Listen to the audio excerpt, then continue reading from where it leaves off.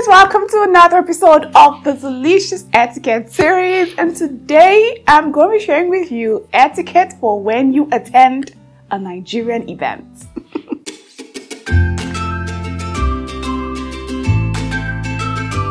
So at some point in our lives, at least once every quarter, we have all been invited to an event. And then when I say event, I'm talking about weddings, I'm talking bridal showers, I'm talking naming ceremonies, I'm even talking formal dinners, formal parties, informal parties, just any event that basically has a minimum of about 10 to 20 guests or a maximum of maybe over 1,000 or 2,000 guests will be considered an event. And in this video, I'm just going to be sharing with you some tips on how to behave when you attend an event.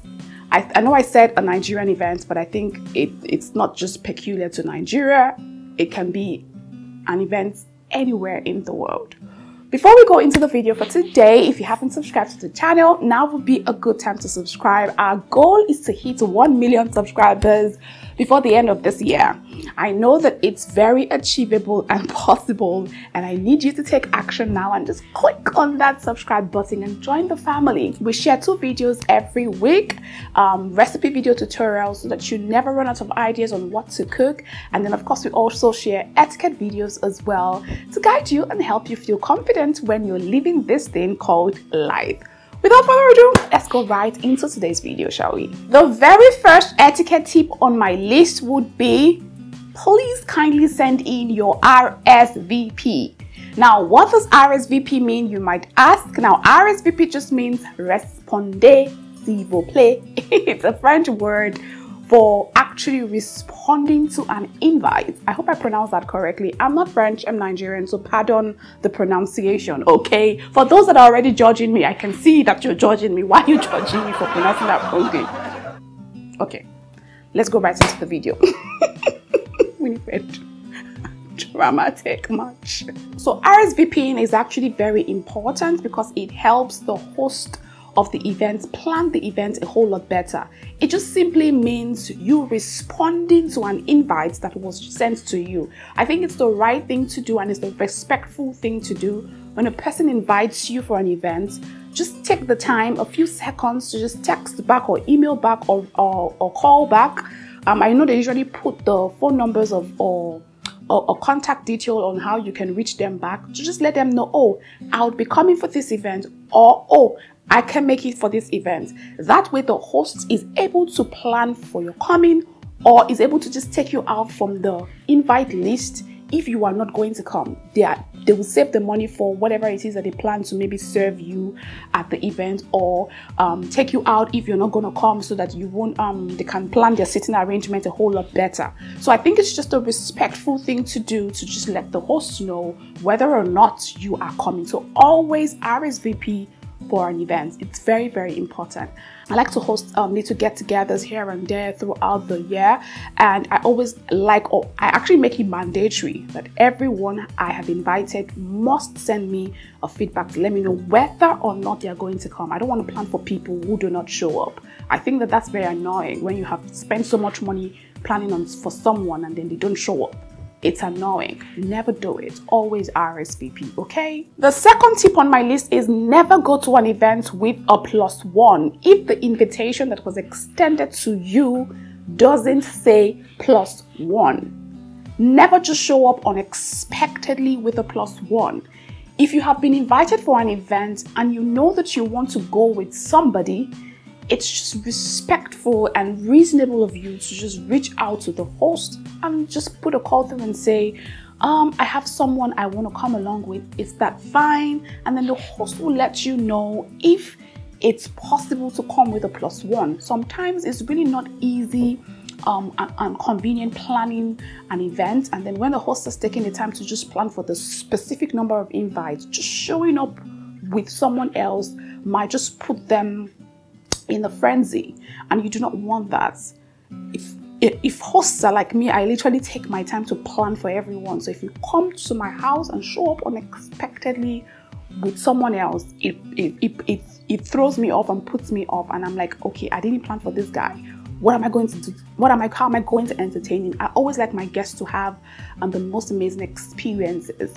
So don't just show up with a +1. Reach out to the host and get feedback from the host on whether or not you should bring one. And then if the host says, oh, there is no availability for a +1, take it in good faith and just show up on your own. But if you don't want to show up alone and by yourself, just tell them you're not going to come for the events. Okay? Let's stop this thing in 2022 where we are doing mobomoya. What does that mean? Mobomoya. That's what they call it, yeah? That's what it.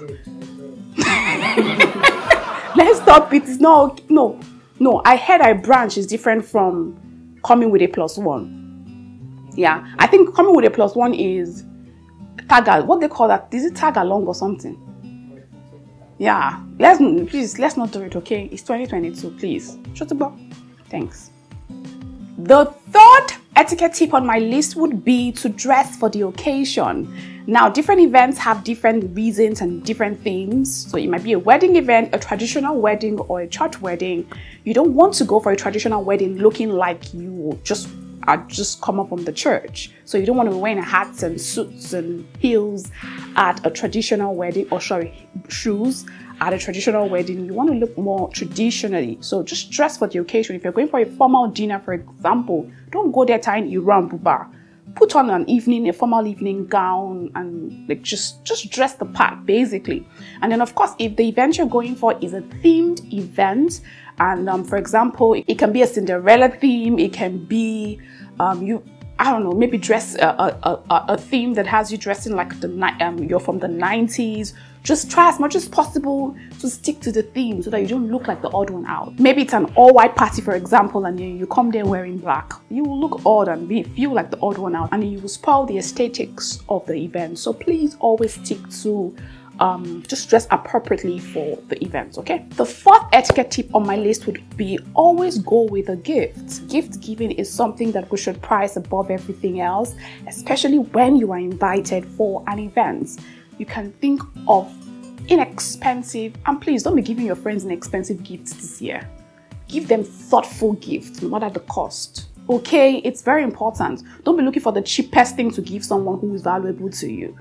Yeah, I know thoughtful gifts can actually be inexpensive, but when you're thinking about a gift to give someone who has taken the time to invite you for something, let money not be the first thing that comes to mind. The first thing that should come to mind is the thoughtfulness of the gift, whatever the cost. But always remember that you should always go with a gift.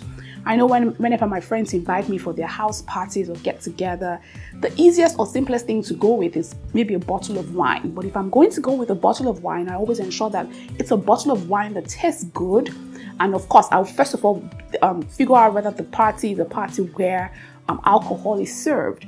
And then when I've figured that out, I'll go with a bottle of wine that I know tastes good and everybody can partake of. So always go with a gift, okay? Thank you. The next tip would be arrive on time.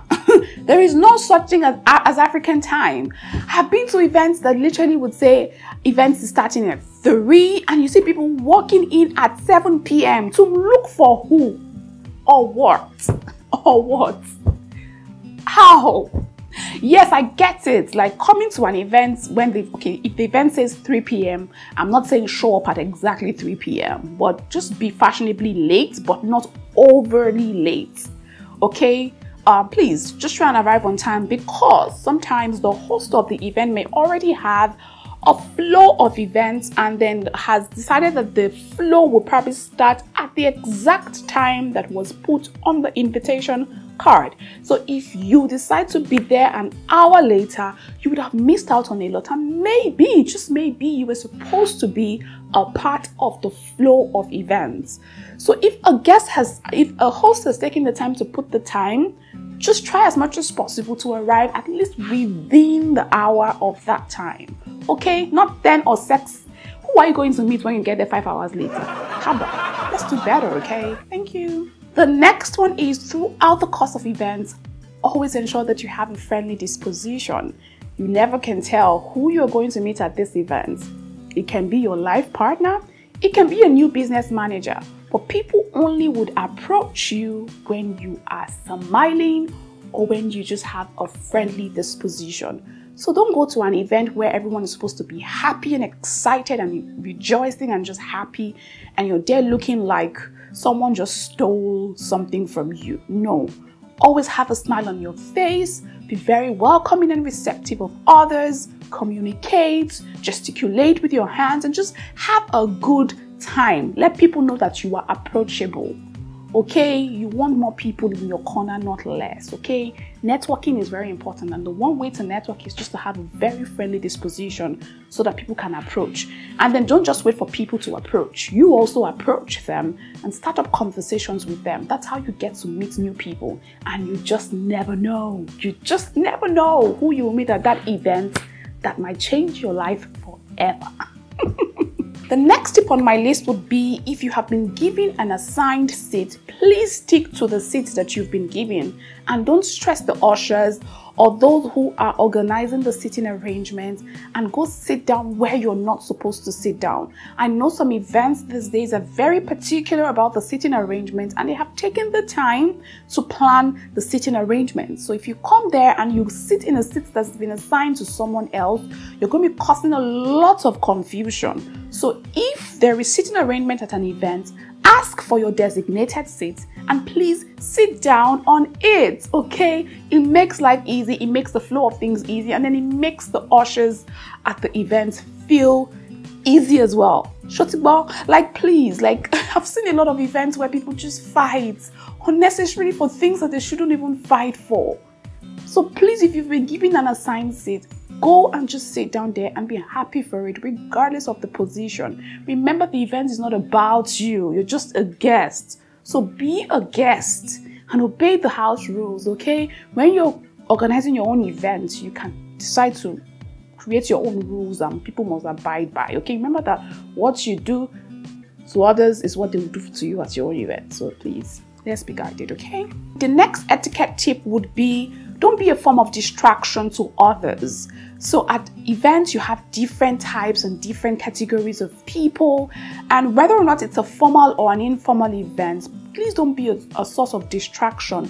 And you can be a source of distraction by putting your phone on ring mode, where it just rings out loud and then you disrupt the flow of everyone's attention, or you're shouting or yelling at a waiter, or you're shouting and yelling at the servers or the ushers, or you're just being loud. Maybe you're gisting with a friend or a partner and you're just being loud with your voice and distracting everyone. Always ensure that you do not be a source of distraction, because you are not the only one at the event. So keep it low, keep it proper, keep it prime, and keep it classy. Okay, remember, you are an elegant person, so be elegant. Thank you. The next tip I'm going to share is on table manners. At every event, there will definitely be food and there will definitely be drinks. So whether or not it's food that is given to you or brought to your table, or maybe it's a buffet style setting, regardless of whatever it is, please, I ask that you kindly stick to bring your table manners with you. If you really do not know so much about table manners, I implore you to just go watch the videos that I have created on table etiquette. I think I have about 2 or 3 videos on this channel on table etiquette. I'm going to put the links to those videos in the description box down below, so you can check it out and see the do's and don'ts on table manners. You have to bring your manners with you to an event that has a lot of people in it, because that's a public place. So you have to behave correctly. So go watch those videos just in case you do not know so much about table manners. The next tip on my list will be, don't fight for food, guys. Especially my Nigerian people. Stop. Don't go to an event and fight for food. Why would you want to go to an event and fight for food? If the food is not getting to you, it's okay. Okay, yes, I know. Most people go for the events because of the food and the drinks that they would have. But why? In fact, the next tip on my list says, don't go to an event on an empty stomach. Before you go for an event, make sure you eat. Eat and be satisfied, just in case you go there and the food doesn't get to you. It's okay sometimes. I know a lot of us get upset when we go for an event and we don't eat, but you need to understand that sometimes life happens. Maybe the food isn't just enough. Maybe the waiters are not on their best performance and then they just miss you. It's okay if it doesn't come to you. Don't go to an event without eating so that you don't end up being very grouchy and very annoying. Okay, thank you. The next tip on my list will be don't pack food in Tupperwares. Don't pack food in nylon. Don't pack food in nylon. It's not okay. Please. It's not okay. Even just makes you look very, very, very raz.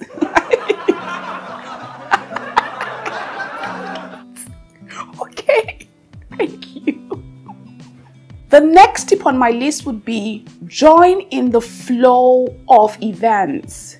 So everyone is supposed to partake in the event. So whatever activity that is designed for that event, be a part of it. If everyone is asked to stand up and sing a song, please stand up and sing a song.